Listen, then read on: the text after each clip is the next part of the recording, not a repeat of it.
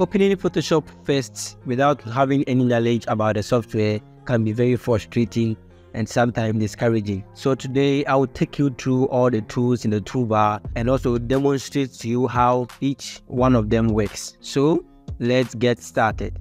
So let's begin with the Move tool. And the Move tool in Photoshop is simply a tool that can help you to move your designs around. When you select the particular layer of the design, you can move it around on the canvas. Let me show you what I mean by that. So first of all, let me give you this hint. Anytime you import an image into Photoshop, or let's say when you open an image in Photoshop, the layer automatically locks. So to unlock it, you just click on the lock on the layer and then your layer is unlocked.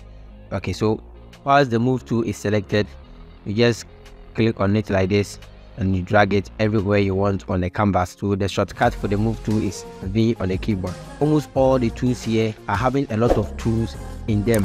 Okay, so this one you can click and hold to get the other tools, or you can right click on it to get the other tools also selected. Our next tool is the Artboard tool. So with the Artboard tool, when you want to do a lot of designs in a particular file, so comparing this one to that of the Microsoft Word, you have a lot of pages in Microsoft Word to work with. So bringing this idea into Photoshop, let me show you how you can do same. To create multiple canvas in Photoshop, make sure the Artboard is selected and then click and drag.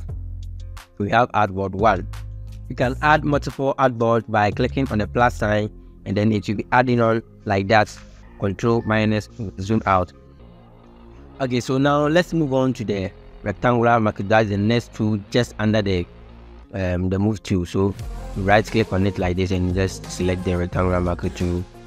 Okay, so that one too, you bring it on the canvas and then you click and drag to draw this kind of line here. So this one, it has selected the area within the lines, so you can right click on it and then you can use either layer via copy or layer via cut. So when you use layer via copy like this, on seeing the layer that you copied, you can still see the original layer. But when you use layer via cut, that is what it will do. So Control Z to undo what I did, and then now let's do it layer via cut. So layer via cut, and then let's unseen the new layer we have created. As you can see, the new layer was cut out from the old layer. So that's how it works. So you can use the layer via copy or the layer via cut. All the tools in here works like the Rectangular Marquee tool. So let me demonstrate the Elliptical Marquee tool for you to see. So if you want to draw a perfect circle, that one is very simple. You just have to press on Shift on the keyboard and then you draw like this and you get a perfect circular selection. So you can do this, that is, you can do same with the rectangle. That one too, when you press on Shift and you draw, you get a perfect square. And then the other ones too, as you can see, single row marquee tool, single column marquee tool. So it simply selects a single row and a single column respectively.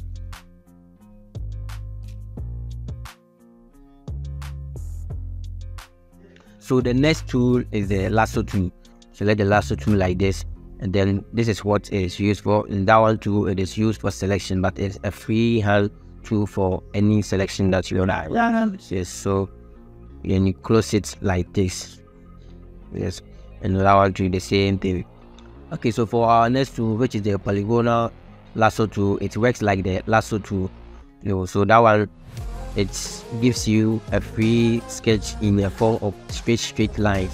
So whenever you click and you drag, whenever you click and you drag, you click and you drag, it gives you that straight line selection.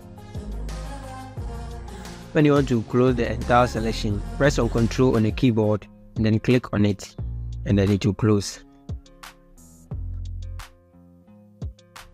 So Control D to select. Let's move on to the Magnetic Lasso tool, and for that one, it automatically selects between two colors. Let me show you what I mean by that. So let's zoom in small, yeah, and then when you bring it closer to the edge of the car, it is selecting automatically. This one is not perfect for selection. It does its own selection for you, but some of the parts that it will select, you may not like it, and where you want it to select to, it will not select. So this one is not an advisable tool for selection. Okay, so moving on to the next tool, is the object selection tool. And then this one, we use it to select objects from images. So let's say I want to select this car, then I'll bring it on the car and then click on it like this. And as you can see, the car has been selected. I have a full video on how you can use this object selection tool to remove any background in an image. So you can check it out. I'll leave the link in the description, or you can also check it out in my playlist. We move on to the quick selection tool. So let's undo what we did with the object selection tool by Ctrl Z to undo. So the next on the list is the quick selection tool, and then this one we use it to select, let's say, things in order. So it sticks color by color. Let me show you what I mean by that. Color by color, like this. If you want to reduce the size or increase the size, use the square bracket, the left square bracket and the right square bracket. So you use them to increase and decrease the size of the brush, and then go along with your selection. Zoom in for effective selection, and then you are good to go. Ctrl O to fit screen, Ctrl D to select, and then let's move on to the other tool. That is the magic wand tool. And then for this magic wand tool, it can be best explained when I use this example. So this is a time icon over here. Whilst the magic wand tool is selected, make sure that the layer is unlocked. So we click on the lock over here to unlock the layer, and then you click on the white area inside the icon, and you press on Shift on the keyboard, and you can see that plus sign. It means you can add another selection. So once you have pressed and hold the Shift on the keyboard, then you click on the outside. I want to remove all the white. Selecting the white inside the icon does not select the other outside white. So to make that selection as well, I have to press and hold on the Shift on the keyboard to make sure that selection is done. And so to proceed, I'll press on the backspace on the keyboard to delete the white on the icon. And now the white background has been removed from the icon. So this is what I was trying to demonstrate for you to see. And then the next tool on the list is the crop tool. And for the crop tool, we have presets over here that you can use to crop your canvas. And you can also use your own dimensions to change the canvas to whatever size you prefer. So let's say 10 by 8, and then you hit enter on the keyboard, or you click on the check mark for it to be cropped. Moving forward is the perspective crop tool. And for the perspective crop tool, we're going to use the front glass of the car. So you click on this corner like that, down here also, and then we stretch it all over to this place, and then to the other end like that, and we click on the check mark. It has projected the front glass. So that's how we use the perspective crop tool. And then coming down here, we have the slice tool. So let me undo all these tools to get a full image for the slice tool. And this slice tool is specifically made for web design. Yeah, so when you make all the slices and then you export this image like this, it is going to separate the slices in various forms. So you as a web designer, using your HTML and your CSS, arrange the slices in the form that you prefer. So that's how you use this slice to use to arrange them. So that one you use for the arrangements of the slices that you cut out. So if you are not more into web design, probably you will not use this tool ever in your life. Yeah, Photoshop. Okay, so moving forward is the frame tool. And then for this frame tool, let me use this design over here to demonstrate to you how the frame tool works. Okay, so for the frame tool, let's make sure that we have the rectangular frame. Let's kind of draw a rectangle on the screen like this, and then let's head over to the properties and let's make sure the insert image is opened.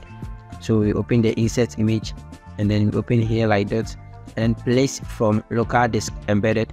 Click on it like that, and then you go and select any image that you want to paste into it. Import the image into it like this, and we can resize it. Ctrl T on the keyboard to resize the image to fit right on the screen, and then we can adjust how we can make it show up on the screen.